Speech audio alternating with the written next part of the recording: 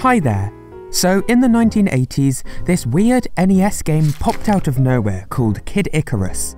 You played as an angel trying to claw your way up from the depths of hell to save the world. It featured a unique mix of action platforming, shooting, and Greek mythology. Now, on release, it was met with moderate success, plus a little puzzlement, but this success served to secure the game a sequel for Nintendo's handheld console, the Game Boy. Afterwards, however, there was nothing more from the series. But then, after 20 years of silence, a third entry, Kid Icarus Uprising, was announced for the 3DS. So, how was this series created back in the 80s, and what led to a sequel being released all those years later? Well, let us find out. This week we'll be looking at the NES original, and next week the 3DS sequel. But today, let us journey through Kid Icarus's development history. The year was 1986, 1 year after newbie game developer Toru Osawa joined Nintendo. Back then, a major part of the culture at the company was the idea that anyone can make games, and so Osawa was told he could develop a game himself. However, what he wasn't told was that he was going to be doing it completely by himself. He alone would be the one developing the game, abandoned by the rest of R&D1, where he worked. But the game, what would it be exactly? Well, at the time, developer Hiroji Kiyotake and his team were hard at work developing action game Metroid.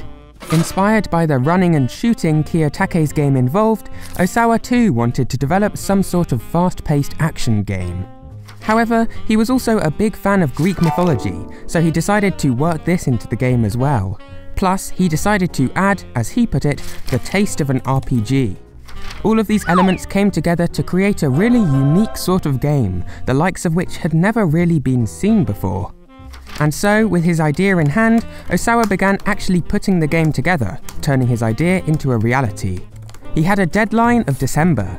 That was when the game had to be sent to the printers to print the actual physical games themselves. However, it soon became apparent that this was not going to be an easy process. As a rookie to not just Nintendo but to game development itself, Osawa had a lot to learn. Now, as I mentioned, the studio were currently in the midst of developing Metroid. Osawa was promised that he'd receive reinforcements from the team once that game was finished, but until then, he was all alone. His initial idea for the story and tone was a sort of serious Greek-style adventure. However, the fellow Nintendo employees around him kept trying to persuade him to change this tone, and so Osawa eventually decided to go with a more humorous feel. For example, when creating the characters, he used some, unusual sources of inspiration. For example, while Osawa was hard at work, it was bonus season at Nintendo. He kept thinking to himself, the bonus is coming out very soon, and couldn't get this bonus out of his mind. That inspired him to create a bonus-themed character. Bo in Japanese means stick, and nasu means aubergine or eggplant. Bonus, stick eggplant. And so, Osawa resolved to create an aubergine-based character, carrying an aubergine on a stick. However, what would this stick be used for? Well, after thinking about it for a bit, Osawa settled on the idea of having the character place an aubergine curse on the player, turning them into an aubergine. And so the Aubergine Wizard was created. Another character of unusual origin is Specknose. He was inspired by legendary composer Hirokazu Hip Tanaka. The team observed that he had a rather large nose, like unusually large. Sometimes people would turn up to Nintendo wearing these nose glasses things and would cry, "It's Hirokazu Tanaka!"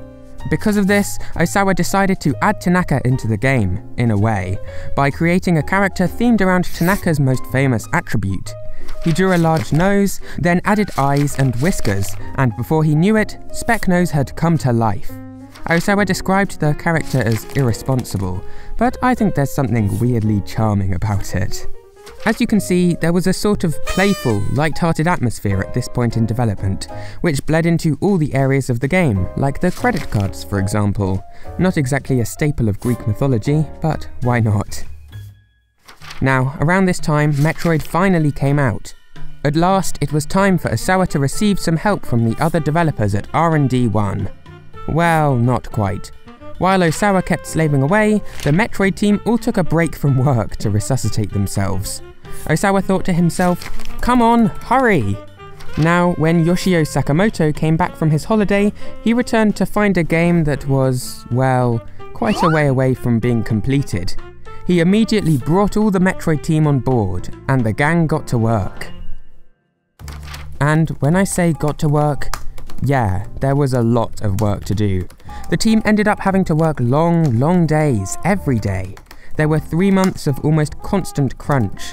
The developers would sleep in the office using makeshift beds made from flat and cardboard boxes. And as autumn became winter, Nintendo began turning off the heating at night to save electricity.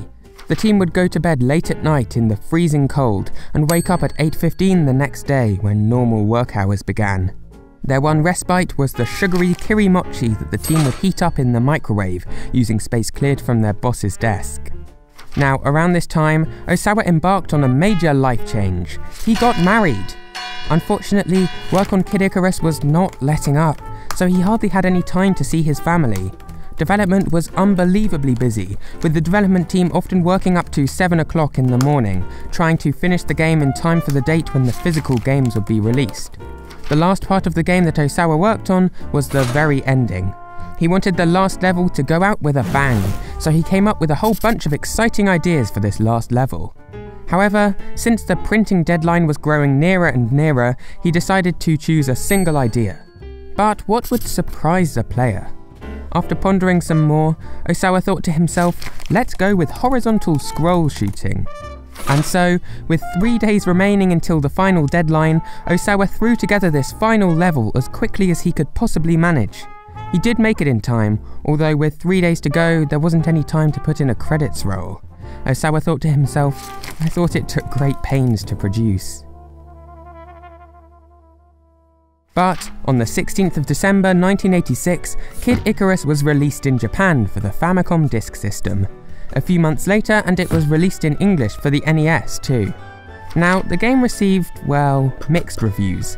It's impossible to ignore the game's extreme difficulty. This game is really hard. Whether that's a good thing is up to personal taste, but many reviewers weren't too keen. However, the graphics were described as brilliantly drawn and the music as sublime, so not all was bad. All in all, the game sold a respectable 1.3 million copies by 2003. Now, there was one particular person who this game caught the eye of, Masahiro Sakurai. 26 years after playing this original game, he would go on to develop Kid Icarus Uprising, the critically acclaimed 3DS follow-up. But you'll have to wait till next week to hear about that. Until then, have a good one. Bye.